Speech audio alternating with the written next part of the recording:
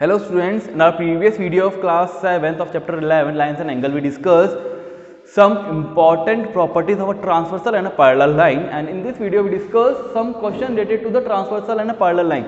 जो प्रॉपर्टी पढ़ी है अपन ने ट्रांसवर्सल एंड पैरेलल लाइन की, मैंने बताया था दो पैरेलल लाइन को कट करने वाली लाइन ट्रांसवर्सल होती है, उसके 8 पेयर्स बनते हैं और वो मैंने आपको बताया था 1 से लेके 8 एंगल बनते हैं। वो एंगल्स अल्टरनेट इंटीरियर एंगल के पेयर भी हो सकते हैं, अल्टरनेट एक्सटीरियर एंगल के पेयर, फिर मैंने बताया था कॉरस्पॉन्डिंग एंगल्स के पेयर, फिर मैंने बताया था सम of alternate interior angle is 180 degree, some of को interior angle is 180 degree and some of को exterior angle is also 180 degree. Now अब इनसे रिलेटेड कोई क्वेश्चन है, some question related to transversal line and parallel line. Question given है, if line L is parallel to M, if angle C is 72 degree, then find the angles A, B, D, E, F, G and H। आपको एक diagram given है, इस diagram के अंदर line L और line M, to line से both lines are parallel to each other and here N is a transversal line. ये line N transversal क्यों हो गई, मैंने पहले बताया था दो पैरेलल लाइन या दो से ज्यादा पैरेलल लाइन को कट करने वाले लाइन को हम बोलते हैं ट्रांसवर्सल लाइन। तो लाइन L और M पैरेलल गिवन है क्वेश्चन के अंदर और ये N लाइन ट्रांसवर्सल लाइन है, तो 8 पेयर्स बन रहे हैं एंगल के, that is A, B, C, D, E, F, G, H, इनको नेमिंग दे दी गई है। नाउ क्वेश्चन में सिर्फ एक ही एंगल दे रखा है, angle C equals to 72 degree, angle C दे रखा है आपको 72 डिग्री और आपको बाकी सारे एंगल 7 एंगल्स क्या करने, फाइंड करने। कैसे करेंगे, एंगल C 72 डिग्री गिवन है, एंगल C के जस्ट सामने वाला एंगल कौन सा आ जाएगा, एंगल A। एंगल C और एंगल A ये बन रहे हैं pair of vertically opposite angle.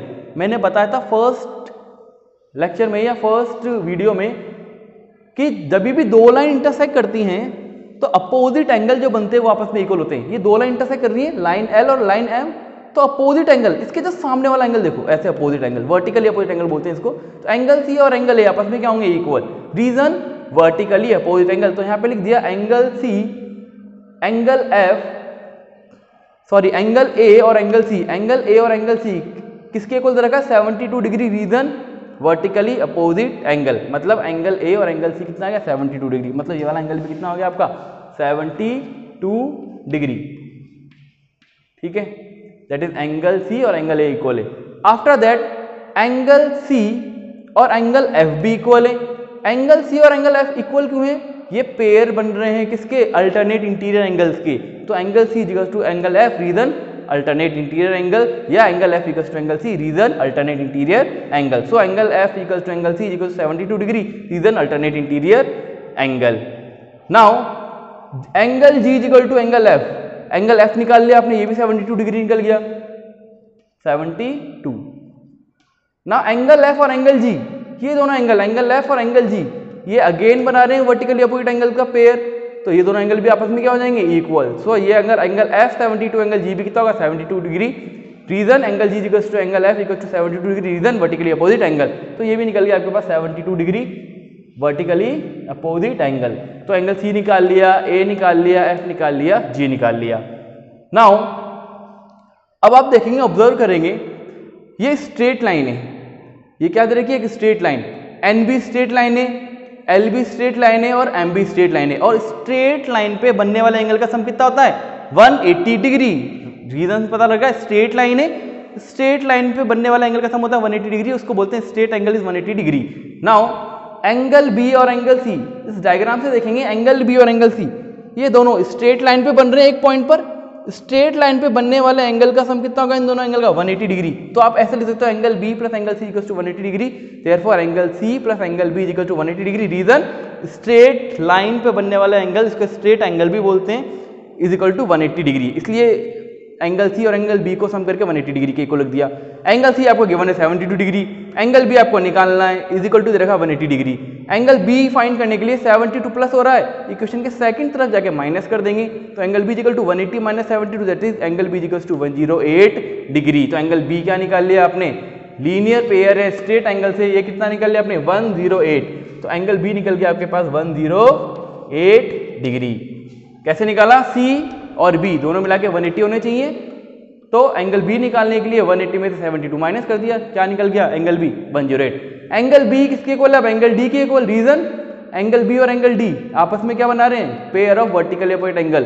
तो angle B is equal to angle D is equal to 108 degree, reason vertically opposite angle, ये दोनों बन रहे हैं 108, वर्टिकली अपोजिट एंगल्स के पेयर बन गए। 108 है तो ये भी कितना होगा 108। नाउ आफ्टर दैट आपको और एंगल्स फाइंड करने थे। एच एंगल किसके इक्वल हो जाएगा, एंगल एच एंगल डी के इक्वल, रीजन कॉरस्पॉन्डिंग एंगल। तो लिखा angle H equal to angle D equal to 108, reason corresponding angle. मैंने आप लोगों को बताया था पहले भी, पोजीशन देखो, इस वाले को उठा के अगर इसके ऊपर रखोगे तो डी के ऊपर कौन सा एंगल आएगा, एच एंगल। तो डी और एच एंगल इक्वल हैं, और रीजन क्या होगा इसका रीजन होगा अल्टरनेट, या इसका रीजन होगा corresponding angle. Angle H equals to angle D equals to 108, reason corresponding angle. अच्छा, अब एंगल एच आ गया, तो एंगल एच और एंगल ई ये दोनों अगेन बन रहे हैं pair of vertically opposite angle. तो एंगल एच और एंगल ई आपस में इक्वल होंगे, that is 108। So angle H equals to angle E, reason 108 and vertically opposite angle. Angle H और एंगल ई आपस में इक्वल है 108, that is vertically opposite angle. Reason, ये कमेंट में से रीजन लिखना जरूरी है कि आप एंगल्स को इक्वल कर रहे हो तो किस रीजन से इक्वल कर रहे हो, कॉरस्पॉन्डिंग बन रहे हैं, वर्टिकली बन रहे हैं, अल्टरनेट इंटीरियर बन रहे हैं, एक्सटीरियर बन रहे हैं, कौन से एंगल्स के टाइप बन रहे हैं। तो इस सारे एंगल्स की वैल्यू निकाल ली आपने। आफ्टर दैट अनदर क्वेश्चन, दूसरा क्वेश्चन क्या गिवन है आपको, B C is parallel to D. आपको दो लाइन दे रखी है B C is a line which is parallel to DE line. B C line and DE line, ये दोनों लाइन आपस में क्या दे रखी है, both lines are parallel to each other. Find angle x and Y, आपको फाइंड करना है एक्स एंड वाई की वैल्यू। और नीचे बन रहा है triangle A B C, angle be given है 50 डिग्री, एंगल सी गिवन है 55 डिग्री। तो गिवन क्या है इसके अंदर, गिवन है B C is parallel to D. ये बी सी लाइन इस डी ई के पैरेलल दे रखी है, दो पैरेलल लाइन दे रखी है, और इन दो पैरेलल लाइन को एक लाइन कट कर रही है। तो ये लाइन कौन सी हो गई, ए बी लाइन। ये ए बी लाइन होगी ट्रांसवर्सल लाइन। कौन सी लाइन हो गई, ये ट्रांसवर्सल लाइन, दो पैरेलल लाइन को कट करने वाली line transversal line.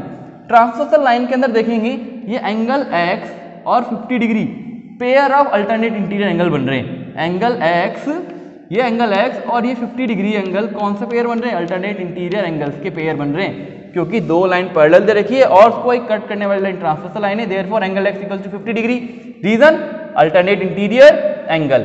Second case देखते हैं इसके अंदर, ये दोनों अगेन पैरेलल लाइन दे रखी है एंड ये एसी लाइन भी इसको कट कर रही है अगेन। तो एसी कौन सी लाइन होगी, एसी लाइन को बोलेंगे ट्रांसवर्सल लाइन। दो पैरेलल लाइन को कट करने वाली सेकंड ट्रांसवर्सल लाइन होगी ये। अब अगर एसी ट्रांसवर्सल लाइन है तो y और 55 डिग्री और y, angle 55 that is angle C और y, ये पेयर बन रहे हैं अल्टरनेट इंटीरियर एंगल्स के।